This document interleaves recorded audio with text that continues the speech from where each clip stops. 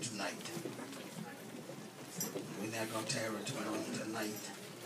We're going to try to move briefly in the word of the Lord. Let us continue to pray for those that may be going through some sickness or affliction or whatever in the body, that God certainly will continue to do the work in which He stored it, that God certainly will give miraculous recovery to people that will blow people's minds.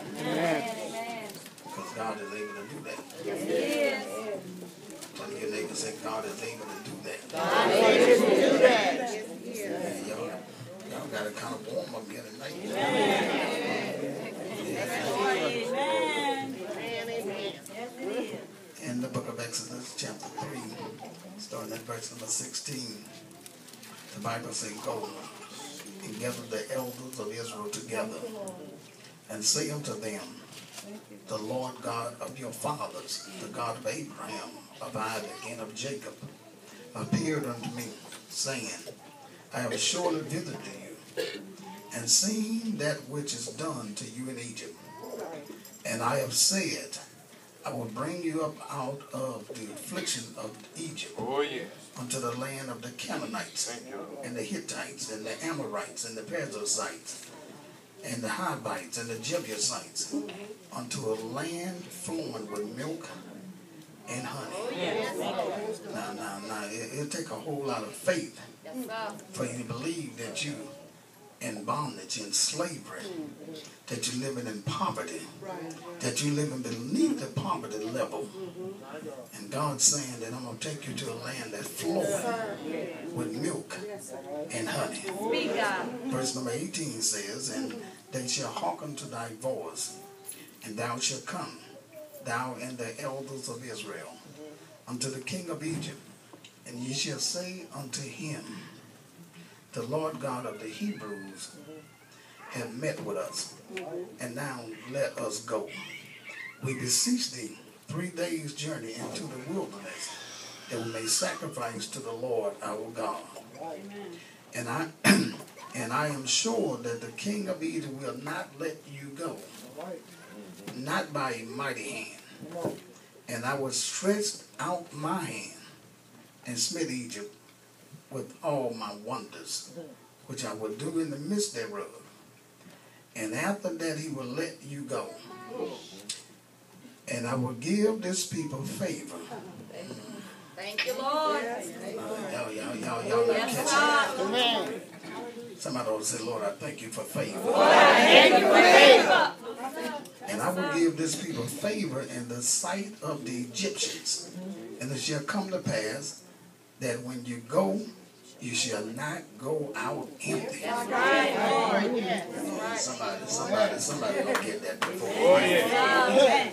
Somebody gonna get that. Tell your neighbor, if you take your seat tonight, tell them, say you have more favor than you think. Oh, thank you, Lord. Tonight, for a short period of time, that's what I'm going to deal with tonight. Favor is not overrated. Talking about the favor of God. When we look at this word favor, this word means graciousness. This word means kindness. This word means favor. It means beauty. It means grace.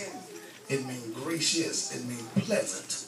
This word, it means precious. Now, you mean to tell me when God gives you favor that he's saying that you are precious in his sight. This word, it means well favored. It means properly to bend or stoop in kindness to an inferior.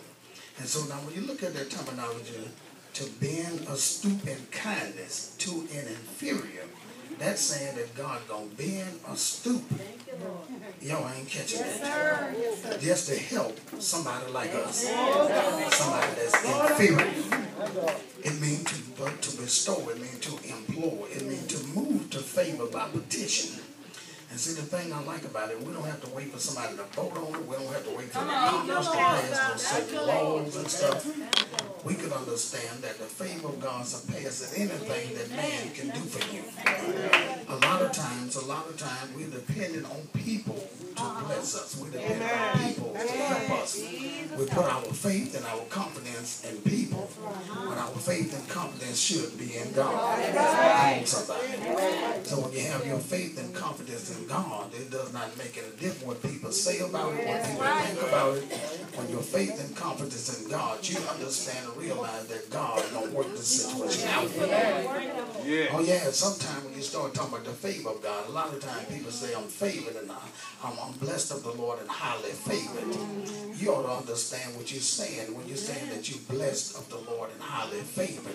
That means that God has shown you grace. That means God has shown you unmerited favor.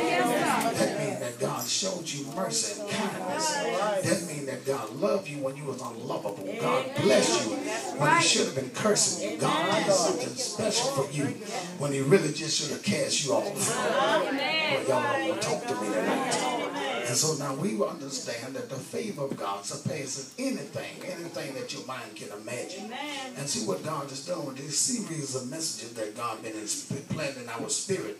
God is trying to get you to the point where you stop doubting your belief. Start believing what He says and stop doubting what He says.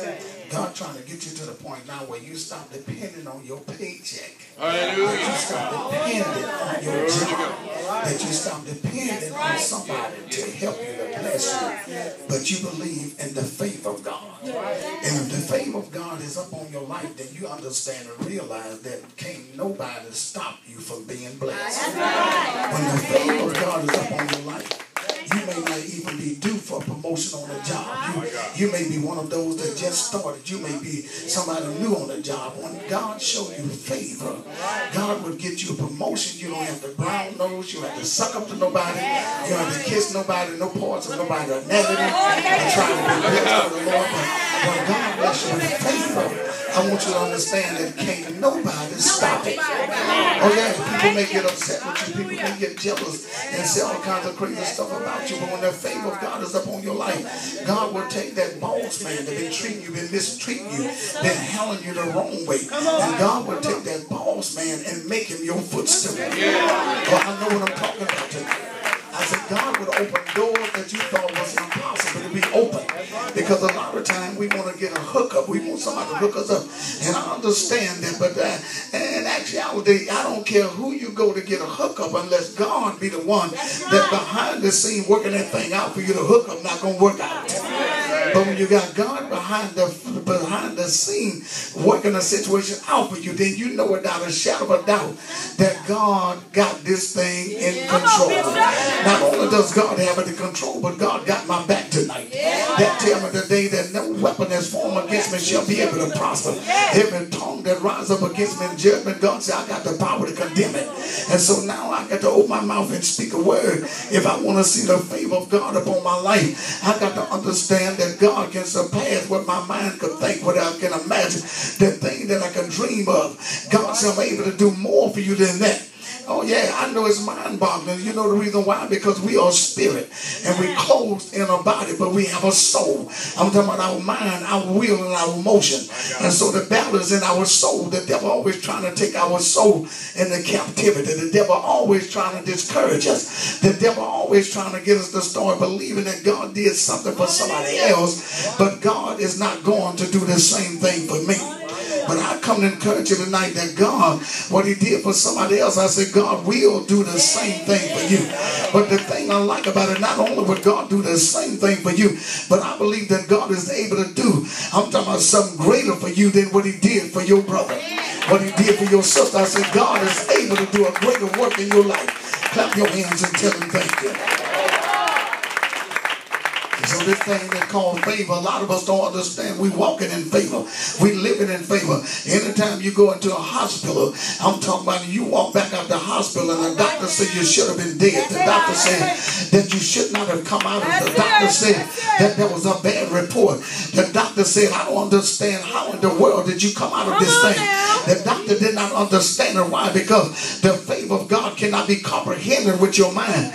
You got to get into the Spirit of God to understand understand the things of God and the mystery of God. How God, let me give you just a common analogy here that we use so often.